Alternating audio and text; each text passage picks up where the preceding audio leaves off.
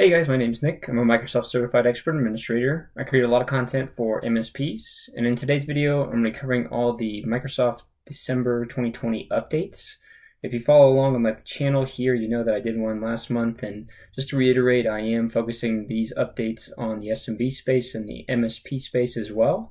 So kind of eliminating all the noise from the enterprise licensing that comes out through these announcements and sifting in to all of them because there's a lot to find out what's most important and impactful for this particular group in the sense of the MSP space, and from there kind of identifying where we can become more proactive in updates that are actually affecting the end users and things that you would want to take action on from a communication standpoint.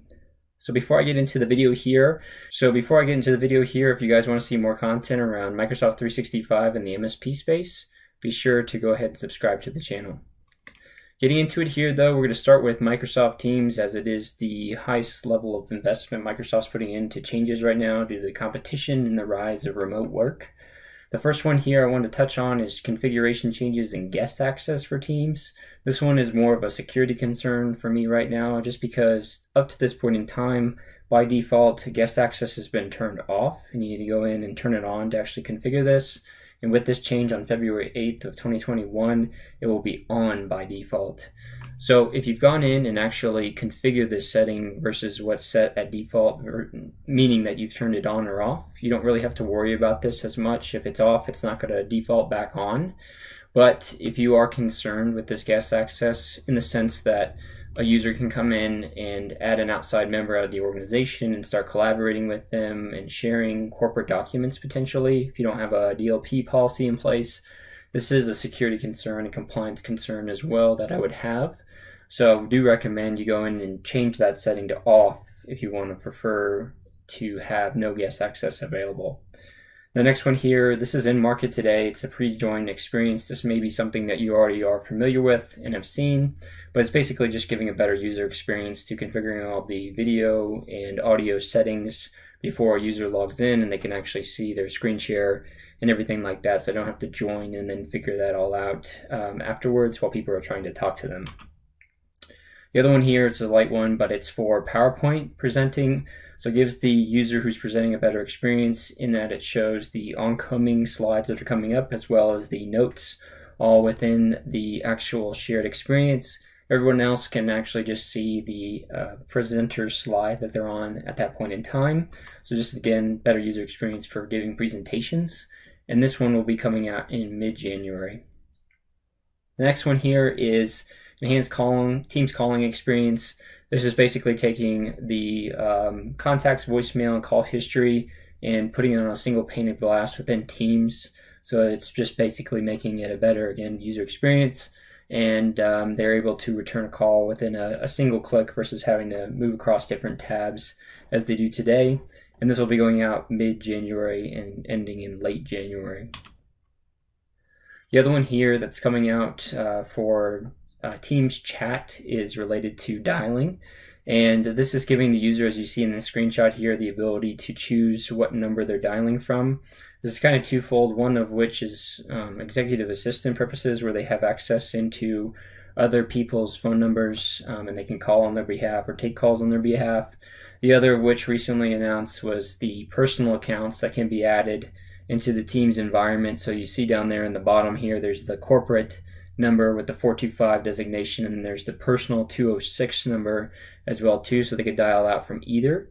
You will be able to change these settings via PowerShell, so if there's something that you do want to configure, it will be available there for you. And this will be coming out in mid-January as well too.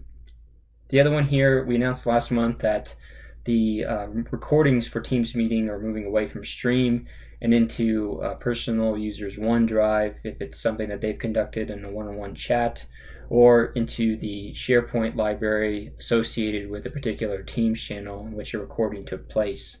So with that, they are now extending the security permissions to replicate what is available today. If you're familiar with the security permissions and documents and files when you look at OneDrive and SharePoint, into these stream recordings, and at the fundamental level, it's going to be preventing people from actually downloading the recordings locally if they only have view-only permissions.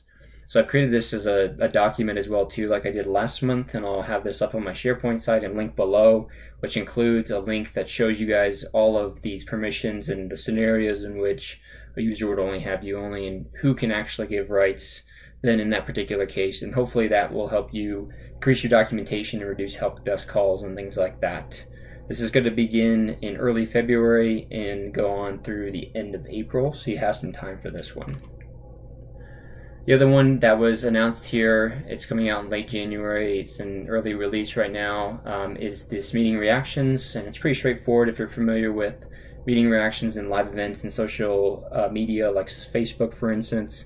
It's the same scenario, but it does provide more engagement. It can be used, in all hands presentations or something like that, where you want a little bit more participation in what's going on, and gets them more engaged into the actual presentation itself. The other one here that they announced is a new app called Approvals, and it's basically extending the Power Automate Flow approval work set into an app itself, so you don't actually have to go into Flow and actually create this yourself. It can be used as an example for expense approvals, things like that. If you don't want to use a third party and don't have the money for a third party, it allows the users to then have approvers for a certain task or something like that. And people can then go in as administrators or as the people who are owners of this approval workflow to then create those approvals. So that'll be going out mid-January of 21, and as an admin you'll need to go into the Teams Admin Center and make that a published application within their environment if you do want them to have access to this. The other one here is very basic. It's the ability to add a shared calendar to a Teams channel. So this doesn't exist before, but they can then now add a calendar to that particular Teams channel as a tab within the Teams environment, and this will be going out mid-January. Moving on to Outlook here, this is one announcement here that is applicable to end users, where they can now add a Teams meeting by default to all of their meetings that they generate. So basically within the Thick client, when you go to create a meeting, just already having your meeting configuration, dial-in number, everything like that on the actual invite itself versus having to click in and add that yourself manually. The unfortunate part is there's no group policy or anything like that you can use to turn the setting on. So it's something that the user has to go in and do, but maybe something that you want to create documentation on. So this will be coming out mid to late January. And it will be in Outlook for Windows there, as it says. The other one here is these text predictions, which if you're familiar with Google and Gmail, that's something that's been out for many years now, but it's recently been introduced into the Microsoft offering as well. So this will be coming out for the Windows client and also for iOS as well. So they'll have the ability to go ahead and have text predictions. You can turn this off if you did want to as well. With a group policy setting in the sense of a Windows client, and that may be something that's user preference, so they may be annoyed by the text predictions and request that you turn it off. Again, I'll have links to how you do that within my documentation online, so you can reference that. But this is going to be going out early January and late January for the current channel. This one's the big one that I wanted to address here because it revolves around end of life for certain services that could lead to disruption.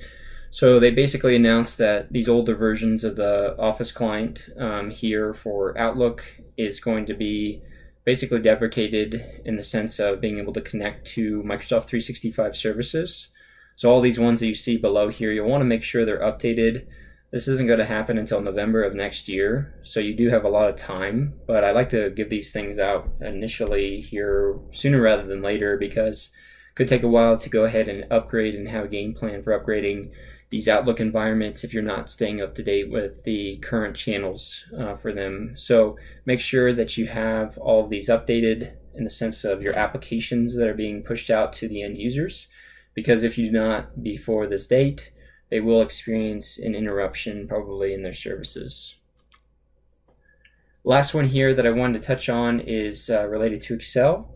So basically Microsoft is extending this AMZ integration in Office to include the runtime inspection of Excel macros as well. And while this is only applicable to the enterprise channel, I did want to include it here even though I'm primarily focused on the SMB because I know there's a lot of MSPs out there that still service E3 licensing, which is applicable for this enterprise channel space. So the biggest thing here is that because it's including these Excel macros, it could cause the application just to shut down because there may be false positives that are created, which is why I think you want to be more proactive with this one and potentially move trusted documents into these locations that are linked here, which again are in my document, or at least communicate to end users. You know, you may experience this if you do open a support ticket. We'll take a look at it and do it on an ad hoc basis. But at least getting ahead of it here so that if there is false positives from something that it thinks is malicious, then you can actually just make sure that you're not getting flooded with a bunch of support tickets, things like that.